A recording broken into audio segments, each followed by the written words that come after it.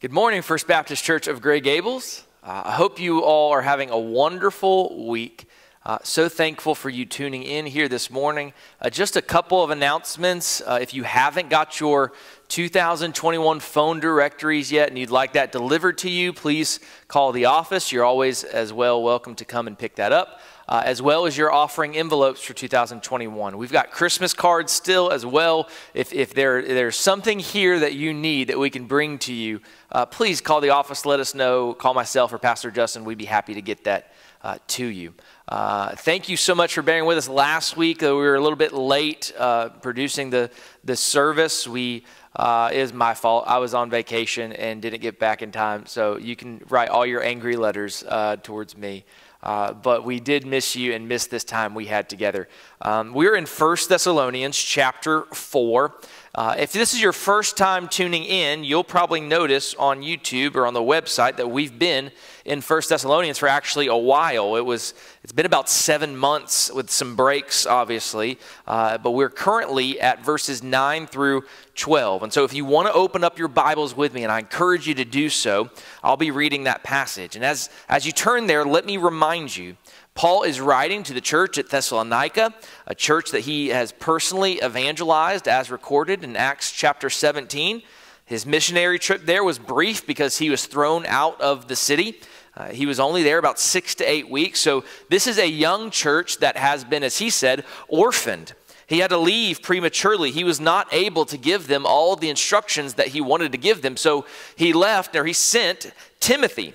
And after hearing their report back from Timothy, Paul writes this letter to this church in Thessalonica to commend them for the report he's received from Timothy and to strengthen them in the faith. That's what he's been doing for the majority of this letter.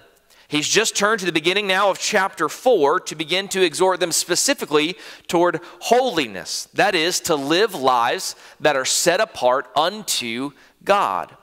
Generally, to walk in a manner worthy of the gospel and to please God in all that they do. Specifically, as we looked at last week, to call them to sexual purity as they live. This week, he calls them to brotherly love. So that's where we're at. Go ahead and take your Bibles, open them up with me, and let's look at 1 Thessalonians chapter 4, verses 9 through 12. Here's what the precious, inerrant, infallible Word of God says. But concerning brotherly love, you have no need that I should write to you. For you yourselves are taught by God to love one another. And indeed you do so toward all the brethren who are in all Macedonia. But we urge you, brethren, that you increase more and more, that you also aspire to lead a quiet life, to mind your own business, and to work with your own hands as we commanded you, that you may walk properly toward those who are outside, and that you may lack nothing. First Baptist Church of Gray Gables, the grass withers and the flower fades, but the word of our Lord endures forever. Let's go to the Lord and thank him for his word. Gracious Father, we thank you, for we know that you are here with us this morning.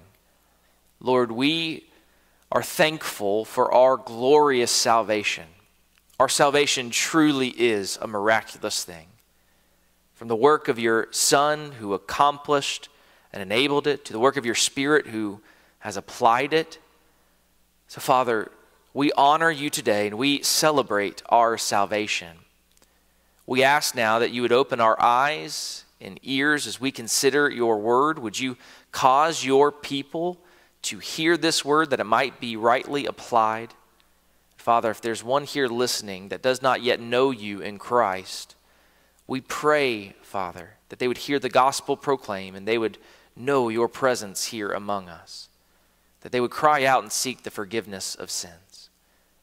Father, we do thank you, and we pray all this in the holy name of your Son, Jesus Christ. Amen. Amen. Okay, so the big idea I have before us this morning that's found in verses 9 through 12 of 1 Thessalonians is this. Love your church family by working your hands, not your mouth. I could probably say it in a better way, but I think that's what we're going to go with as the big idea. Love your church family by working your hands, not your mouth, if I can put it like that. And I hope by the end that you will see that this is an appropriate summary of what Paul is saying here in verses 9 through 12. Love your church family by working your hands, not your mouth. Simple, right? Well, let's go ahead and go through the passage verse by verse and see how Paul communicates to the church in Thessalonica this big idea. See, the big overarching issue here is brotherly love. Paul writes at the beginning, but concerning brotherly love. This is the subject matter that he's going to take up in these verses. Now, the word translated brotherly love is Philadelphia. It's where we get the name of the city for brotherly love. It's been in the past compared or contrasted to agape love, which is unconditional love versus brotherly love. But that distinction's really not fair, because the reason Paul uses brotherly love here in this context is because, as most of you know who have been listening along with us, he's been focusing on this familial relationship that is now a characteristic of this new covenant community in Thessalonica. Rich and poor, barbarian Greek, Roman Jew, woman, man, all now brought together in a new community, and they have become brother and sister. People who before would never have related to one another have now entered into the most intimate of relationships, this community that they are a part of. It's even transcended their familial earthly relationships. And so Paul now begins to address this issue with the Thessalonians with a commendation of their love for one another. He starts by addressing this issue with a commendation of their love for one another. Paul writes, he says, but concerning brotherly love, you have no need that I should write to you. You have no need for anyone to write to you about brotherly love. And then he's going to give them two reasons why this is the case. Two reasons why they have no need for anyone to teach them about brotherly love. And the first of those two reasons is this: they had been taught by God. They had been taught by God. You see that in the second half of verse 9. He says, for you yourselves are taught by God to love one another. Now, the Greek term that is translated taught by God, it's actually a very interesting word. It appears that Paul coined it. It is nowhere used in Greek literature before. It's used now here in this letter. Paul makes up this term to communicate how the Thessalonians are taught by God, as opposed to a term that was common in Greek, which is to be self-taught. See, the Epicureans and the philosophers of the day used to talk about how important it was to be self-taught, to have the wisdom of men. But the Thessalonians, the believers in Thessalonica, they are not self-taught, but God-taught. It also seems that Paul's alluding to Isaiah 54:13 here, where he says, all your children shall be taught by the Lord. That's a very important verse. Isaiah 54:13, it says, all your children shall be taught by God. See, the context of Isaiah 54 is God's promise of an eternal covenant with his people, an eternal brotherly love covenant of peace. See, God will instruct each and every one of these new members of this eternal covenant of peace. In fact, this is not even the first time in Isaiah that this covenant of peace is promised, or the fact that God will teach them is promised. In Isaiah chapter 2, verses 2 through 3, it says, now it shall come to pass in the latter days that the mountain of the Lord's house shall be established on the top of the mountains. And shall be exalted above the hills, and all nations shall flow to it. Many people shall come and say, come and let us go to the mountain of the Lord, to the house of the God of Jacob. He will teach us his ways, and we shall walk in his paths. Here, Paul, knowing the Old Testament backwards and forwards, says, this is true of you. This is what has now happened. God's eternal covenant of peace has now been established through the death, burial, resurrection of the Lord Jesus Christ. And so the Thessalonians have been taught by God. Jesus himself even actually quotes Isaiah 54:13. He does. He quotes Isaiah 54:13 in John chapter 6, verses 44 through 45, where he says, no one can come to me unless the Father who sent me draws him, and I will raise him up on the last day. It is written in the prophets, and they shall all be taught by God. Therefore, everyone who has heard and learned from the Father comes to me. Well, here in this context, Jesus actually uses it in regards to regeneration. He uses it in the sense that only those who have been drawn by the Father to Christ belong to God, are those who are taught by God. Now, hear me. Does that therefore mean that as a believer in the Lord Jesus Christ, no one needs any more instruction? That one doesn't need any more instruction after they've become a believer? Is that what Paul is telling the Thessalonians? That they actually don't need to be instructed by Paul or anyone else because God has instructed them himself? No. The Thessalonians still had to be taught to observe all that Christ had commanded the apostles. But don't miss what Paul's point is. Their observance of Paul's instructions and the apostolic teaching more generally, it was not because of the teaching of Paul. It wasn't because Paul was some incredible teacher and able to motivate them. It was because of the empowerment of the Holy Spirit. The Thessalonians had not simply been taught by Paul, but through God himself in the presence of his Spirit. So now, by virtue of their union in Christ and with Christ, in the indwelling of his Holy Spirit, these Christians were taught, enabled, and caused to walk in brotherly love towards one another and toward all in Macedonia. The result is that they actually loved one another.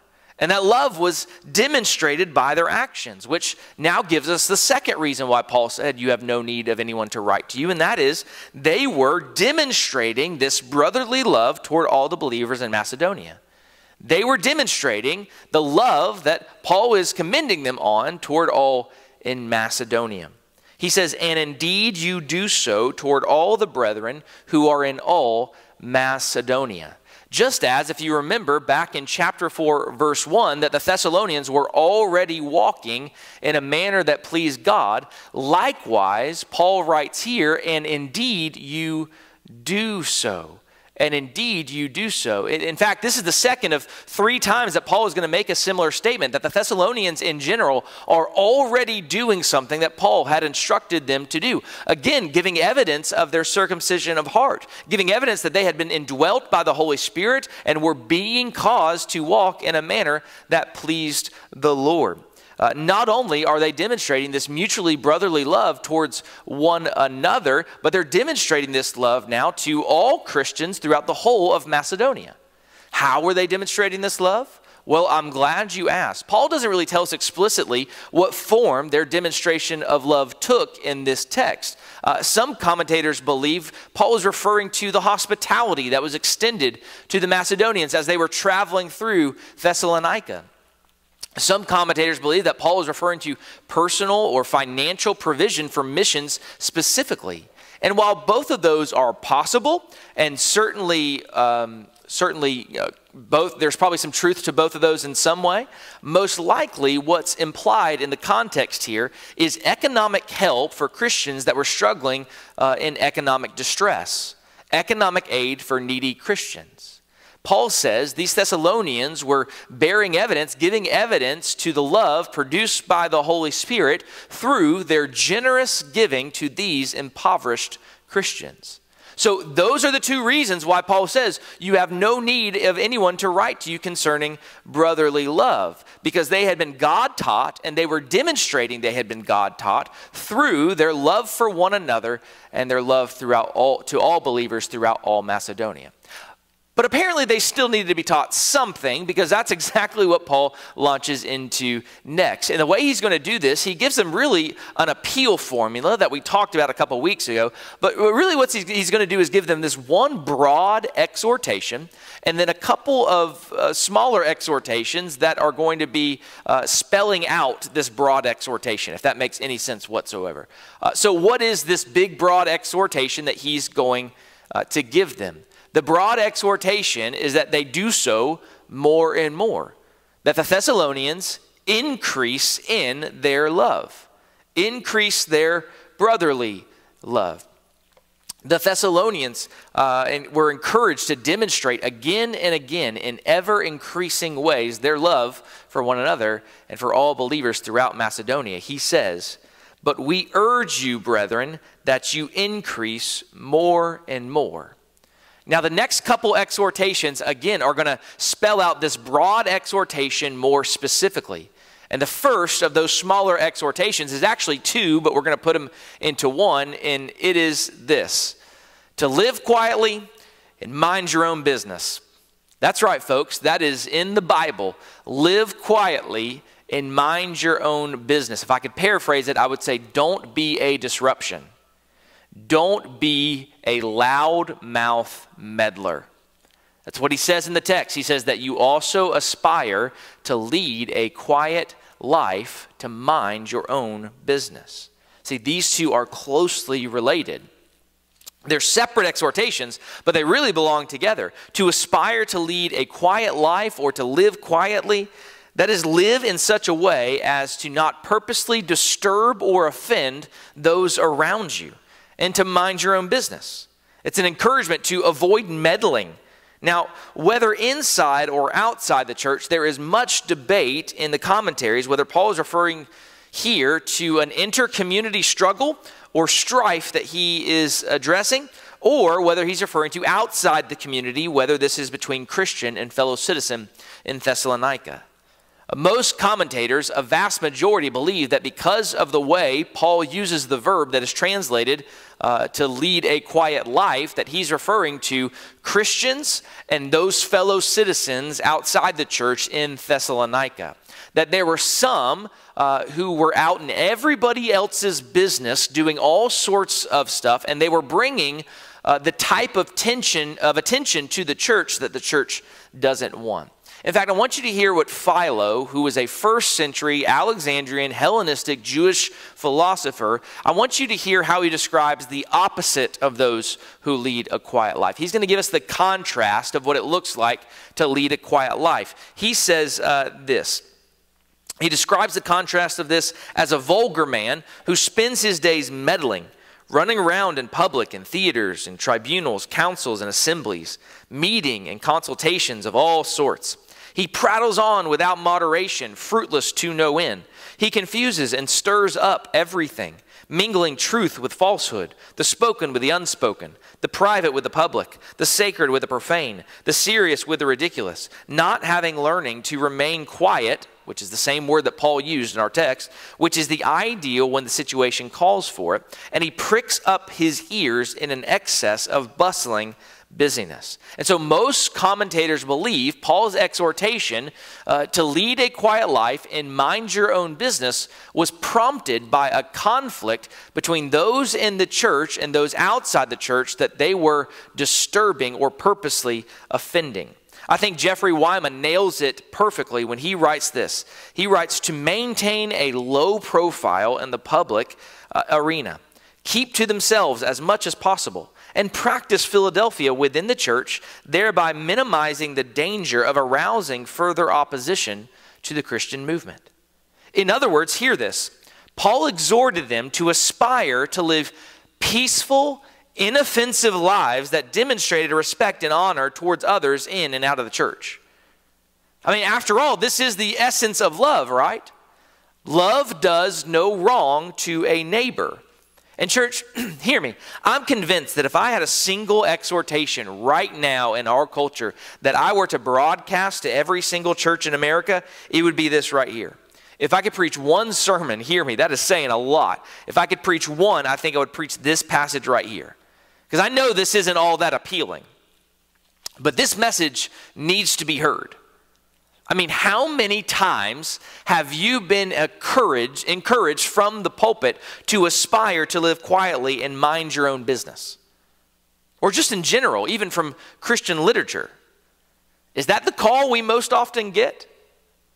On the other hand, how many times have you been encouraged from the pulpit that what we need to do is change this or that institution, to just get out there and make something happen?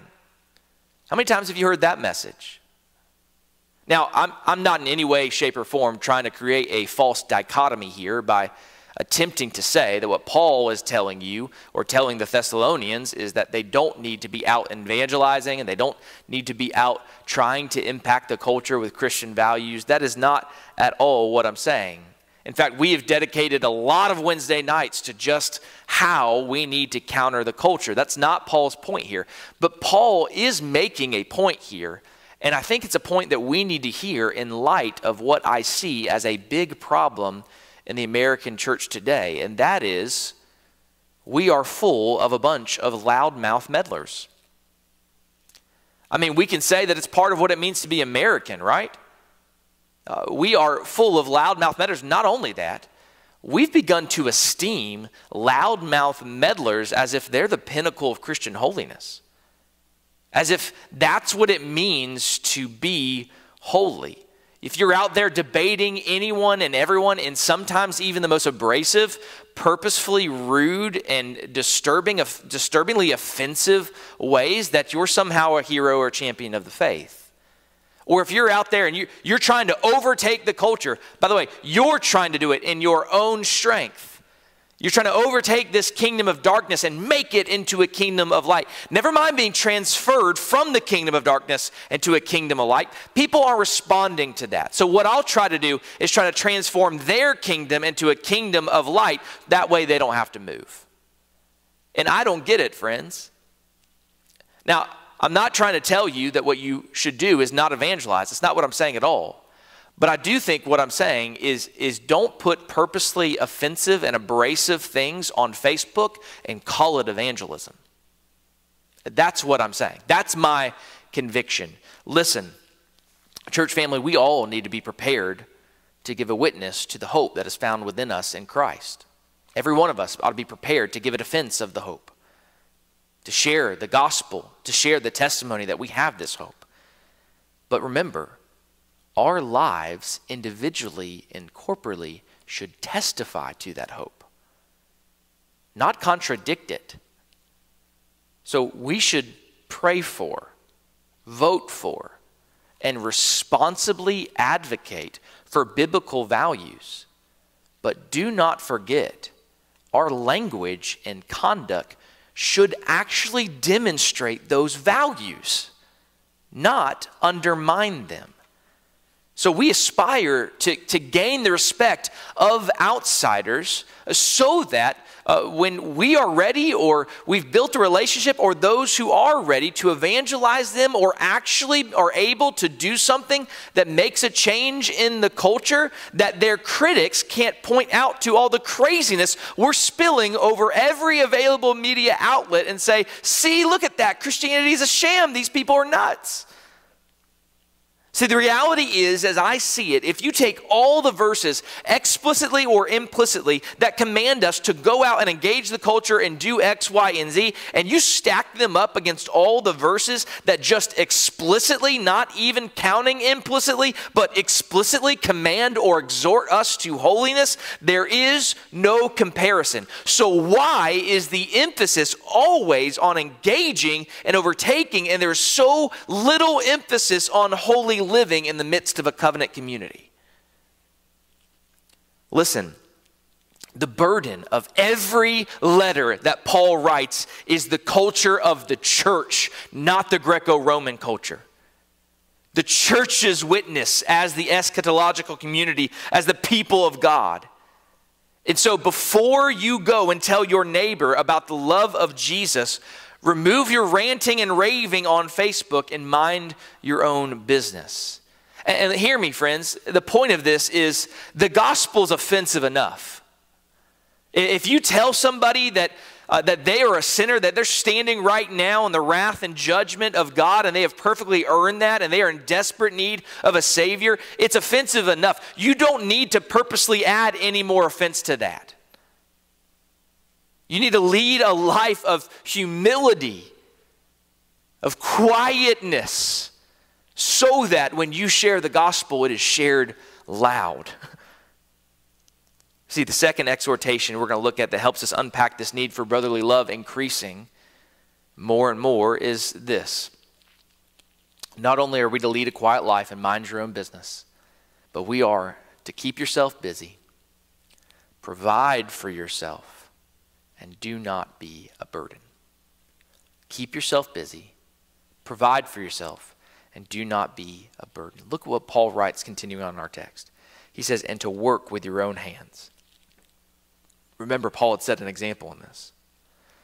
In 1 Thessalonians 2:9, he says, for you remember, brothers, our labor and toil. We worked night and day that we might not be a burden to any of you. And in fact, in his second letter to the Thessalonians, Paul is even more emphatically and explicitly going to tell them this when he writes this, for you yourselves know how you ought to imitate us, because we were not idle when we were with you, nor did we eat anyone's food without paying for it. But with toil and labor we worked day and night that we might not be a burden to any of you. So Paul wrote again at verse 10 of that same text, if anyone is not willing to work, let him not eat. As Dr. Wyma again states, he says, Paul calls on his readers to be self-supporting and contributing members of the church, the very thing that he himself has done during his mission-founding work in their midst. See, the circumstances that, I guess, provoked this exhortation it seems to be pretty clearly the willingness of some to live off the generosity and kindness of others. And hear me, friends, nowhere in the scriptures is that prohibited, or is that encouraged. Everywhere in the scriptures it's prohibited. You are not to live off the generosity and kindness of others alone. In fact, even the Old Testament, think about it. Israel was told a lot about how they were to care for the poor, and they were to care for the poor. But remember, according to God's law, how they were to care for the poor. They were to leave them the fields for harvest. They were not to harvest the grain, make the bread, and then give them the food to eat. They were to enable them to work, to make room for them, to make sure that they were cared for.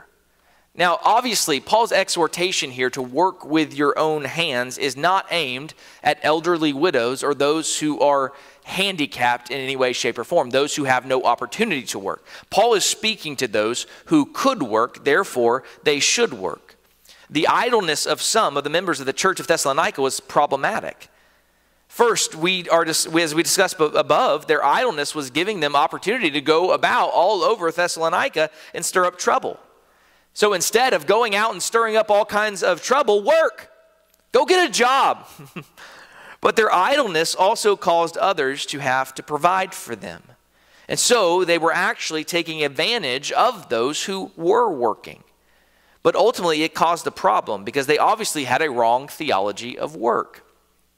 They didn't understand that work is good in and of itself, even if it is in this present age. We were created to work.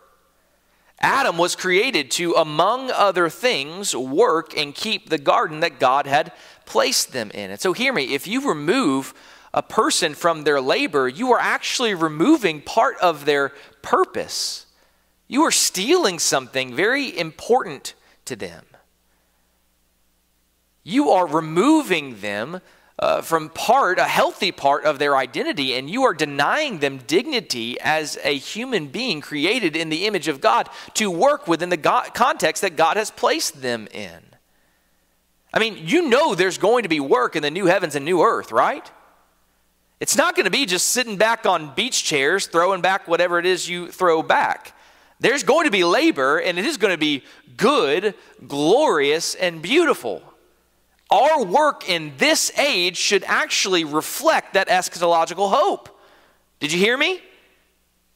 A proper theology of work actually motivates us to work, not just so that we can make ends meet, but because we recognize that we were created to work and work is good. Whatever you do, do it unto the glory of God. So Paul exhorts them to work with their own hands, just as Paul and his companions had instructed them to do. And then he's going to go into the reason for this. Paul is going to finish out by providing two reasons here for obeying these exhortations. Two reasons for obeying these exhortations. What are they? Look at verse 12. That you may walk properly towards those who are outside, and that you may lack nothing. That's his first reason. Those are two reasons, and they're pretty clear, right? We can dissect this hermeneutically pretty easily. Let's look at the first reason. The first reason Paul gives is so that the Thessalonians might win the respect of non-Christians. that the Thessalonians might win the respect of non-Christians. Paul wrote to the Corinthians that they should give no offense to Jews or to Greeks or to the church of God, just as I try to please everyone in everything I do, not seeking my own advantage, but that of many, that they may be saved. Or Titus chapter 3, verses 1 through 2, he wrote, remind them to be submissive to rulers and authorities, to be obedient, to be ready for every good work, to speak evil of no one, to avoid quarreling, to be gentle, and to show perfect courtesy toward all people. Do you hear that? One of Paul's primary concerns in all the churches is that the believers would live quietly, mind their own business, so that they could gain the respect of outsiders, that they might be a testimony to the truthfulness of the proclamation of the gospel. This isn't about people pleasing, it's about pleasing God. We are not to be known as a contentious people. We are not to be known as an obnoxious people. We are not to scream over the noise of the culture so that we can be heard. If you keep in mind the larger context here, you'll notice that Paul is pointing out another boundary marker: holiness. This is the context. See, the outsiders will know the insiders, those set apart, because the outsiders will recognize that those insiders aren't loudmouth meddlers. That's the goal. They are holy. The second and last reason is to be dependent on no one. Be dependent on no one. Hear me now. This cannot be understood as the goal of autonomy or complete self-sufficiency. That's not what Paul's saying here. You would have to ignore most of what Paul has said up until now to interpret it that way. Paul just commended their demonstration of fraternal love throughout all of Macedonia. This demonstration was an example of great dependence and interconnectedness, and would make little sense if Paul turned here and say, actually, never mind, you guys should just strive to be independent toward one another. Paul was instead saying that obeying these exhortations would fulfill the goal and purpose of greater personal responsibility. That's what Paul is calling them to. Don't want others to do what you can do for yourself. Don't take advantage of those who are kind and generous. Don't stir up trouble for the new covenant community. By taking responsibility for yourself and keeping yourself out of trouble, you actually demonstrate your love for your brother.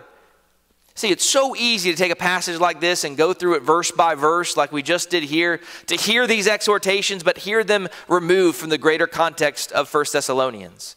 Because the greater context of 1 Thessalonians is the gospel itself. The reality is that we have seen how Paul alludes to the new covenant promises that have now been fulfilled in Jesus Christ in regards to the Thessalonians. We have seen that from the very beginning, Paul is writing to a group of people who he says are loved by God, that God has chosen them because the gospel came to them in power in the Holy Spirit with full conviction. So you take a passage and you preach through it, and you can hear all these exhortations, but God forbid we actually divorce those exhortations from the gospel itself. The call to live a quiet life and to mind your own business, to work with your hands, is grounded in the life, death, burial, and resurrection of the Lord Jesus Christ, is it not? Let me say this. There is no exhortation you find in Scripture that Christ did not fulfill for you already. Did Christ not live a quiet life? You really don't hear much about Jesus until the beginning of his ministry. And you know how old he was when he began his ministry? 30 years old. You don't hear about his political campaigns and his attempt to alleviate all suffering and hunger in the world leading up to his turning into a preacher of the gospel. He lived a quiet life. In John 6, when the throngs want to take him by force and make him king of his kingdom, of this world, what does he do? He says, oh man, about time you guys recognize who I am. Now let's go, let's take this kingdom. No, he departs from them. He separates himself from them. Matthew chapter 12. Look at Matthew chapter 12. I'm going to read verses 15 through 21 here. And look at what this very important text tells us. Jesus, aware of this, withdrew from there. And many followed him. And he healed them all and ordered them not to make him known. This was to fulfill what was spoken by the prophet Isaiah. Behold, my servant whom I have chosen, my beloved, with my soul is well pleased. I will put my spirit upon him, and he will proclaim justice to the Gentiles. He will not quarrel or cry aloud, nor will anyone hear his voice in the streets. A bruised reed he will not break, a smoldering wick he will not quench, until he brings justice to victory. And in his name the Gentiles will hope. Listen, I know Jesus made noise many times. I know that. He cleansed the temple. But overall, Jesus lived a quiet life, all things considered. He also minded his own business, did he not? And what was his business? He says in John 5, he came not to do his own will, but the work of his Father, to live a perfect life on behalf of sinful people, to fulfill the whole law for his people, and at the end of his life to receive in himself the curse that our sins had merited, the judgment that we deserve, to be raised on the third day and to be seated at the right hand of the Father, even now, where he does the work that he is called to do, interceding on behalf of his people. What about working with his own hands? Well, most agree that Jesus was most likely a carpenter, that he did manual labor, but more importantly, at the end of his life, when he merited all the blessings of the kingdom of heaven, he took those same hands and he spread them upon a cross to receive in himself our penalty, the wrath of God upon himself. These exhortations to live quietly and mind your own affairs, to work with our hands, void of those gospel truths is moralism. So you can live quietly as you want. You can be as anti-meddling as you want. You mind your own affairs as much as you want. You can be very laborious, but if you don't know Christ, if you're not trusting in him alone for salvation, if you've not turned from the way you used to live and are following him, then you have missed the whole point. And so that's our prayer today. Not simply that you in your own strength would just aspire to these things, but because in Christ we have all the promises, yes and amen in him, that we strive to live in his strength, that we strive towards holiness because of his Spirit's work in our lives.